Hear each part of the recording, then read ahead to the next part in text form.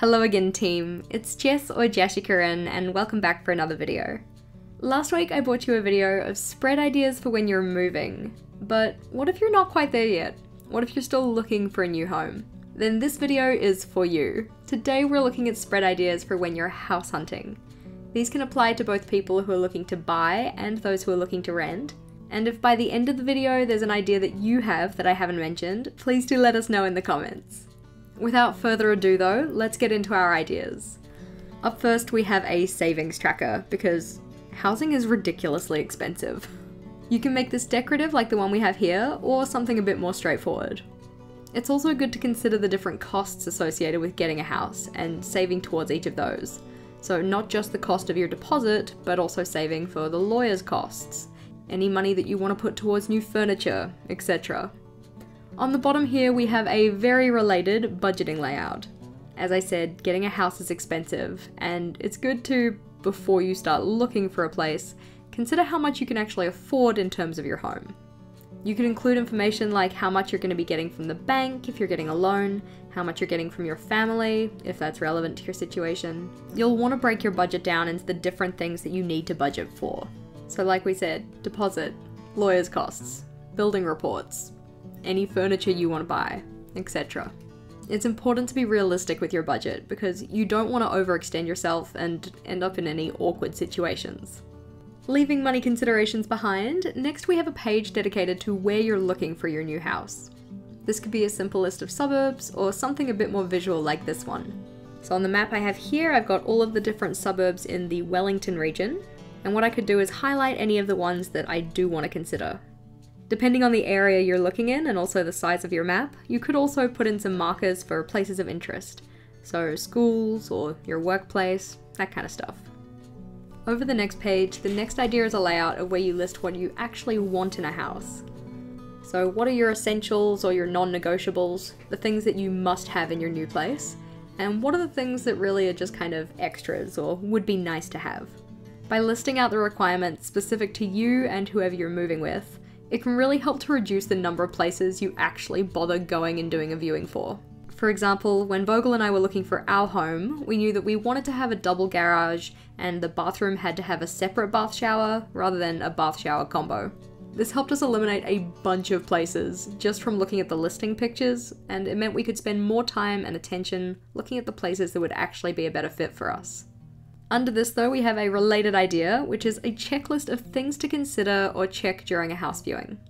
When you go to a house or apartment viewing, you can easily forget to check certain things, which would help to make sure the property is suitable for you. Having a list to go through while you're there, just to make sure that you do a thorough inspection, could be a good idea.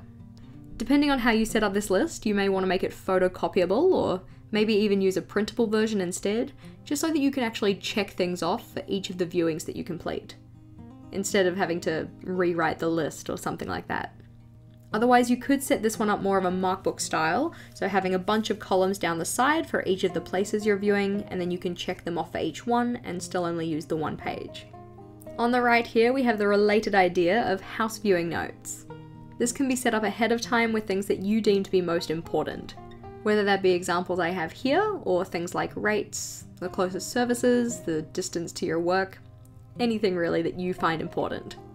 If you were looking at rentals rather than places to purchase, you could also list things down like the rent or the bond amount, what utilities are included in the rent, how often the rent is paid, if there are any flatmates, and if there are, who are they, etc. It would also be good in your notes to have some kind of an identifier for the place. So for example, the place with the pond, or the place with the weirdly shaped closet in the bedroom, or the place that you figured out was owned by your university lecturer when you saw her family photos on the wall. When we first went house hunting, there was a point that we did 13 viewings in one day, so being able to distinguish between those properties was pretty important. And note pages like this, which are pre-set up, could be really useful. At the bottom here, we have the houses viewed list idea.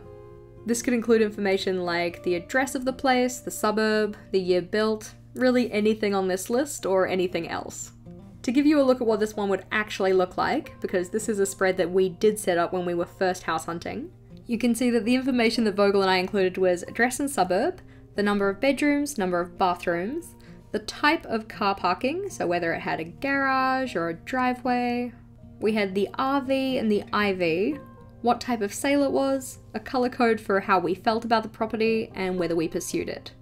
In addition to that information, you could also have some tick boxes for things like ticking whether you've viewed the place, whether you've done a second viewing, whether you're going to pursue it, if you've gotten bank approval for the place, if you've received the documents from the agent, when you've submitted your offer, and whether you've heard back. It could also be worthwhile listing how much you offered as well, just to see if there are any trends. Flipping over, and our next idea we have to turn the notebook for, but this is a house hunting Kanban board.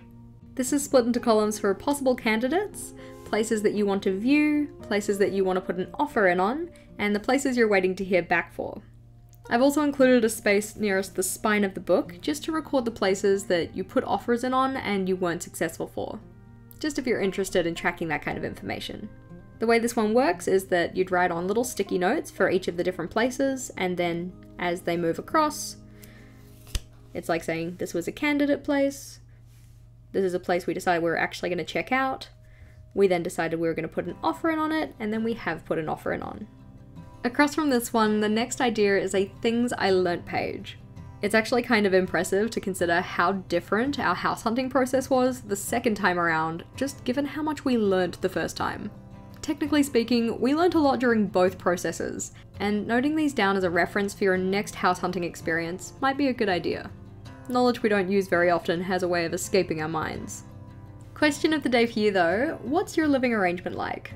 I mean this in a non-creepy way, and of course only share what you're comfortable with sharing, but do you own your own home? Do you rent? Are you living with your parents or a partner? I'm just curious to see what the different arrangements we have in our community are. As you know, I live with my partner Vogel, no kids or pets, in a house that we own, currently that shares a wall with an adjoining property, but soon we'll be moving into a standalone house. Hopefully you guys found these house hunting layout ideas helpful though, and if you did, please do make sure to give this video a big thumbs up. As always team, thank you for watching, and be sure to subscribe to my channel for more on planning, productivity, and personal development. Until next time, bye!